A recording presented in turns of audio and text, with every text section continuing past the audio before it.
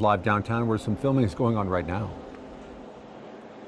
That's right, yeah, just a block down. Part of First Street is shut down, as is Dialogue Brewery. Now, these businesses that shut down for filming, they get paid for it. And the industry experts in New Mexico that I spoke with say it's going to happen more and more. These opportunities are going to happen more and more, and that the business owners and homeowners, well, they should embrace it. And background. And action.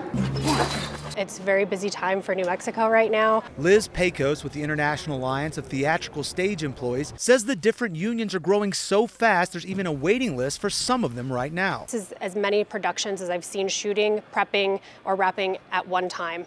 So it's very exciting. She says the fact that both Netflix and NBC Universal are setting up production hubs here means the sky's the limit for filming in New Mexico. Action. Pecos says not only are colleges and universities expanding their programs, but we could soon see more specialized training programs start popping up. I want to identify film certificate programs so you can figure out, like, I want to be a costume person on set, or I want to work in special effects, or I want to build sets, I want to work in the production office. Nani Rivera, who oversees New Mexico Film Week every year, says Senate Bill 2, which expands incentives to production companies and just took effect 10 days ago, means the growth shouldn't stop anytime soon. What production companies like is the bottom line, and it's a very attractive incentive to get production companies to come and make their films here. Dialogue Brewery owner Daniel Gorman closed up shop tonight, but someday down the road, he's going to see his brewery on the big screen, something he says more businesses should be open to doing. I do believe it's beneficial.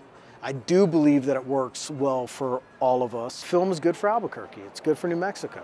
And it's obvious. And in the film industry, experts we spoke with are also encouraging people who own a house or business owners who think their place would be unique to register their home or business on the New Mexico Film website.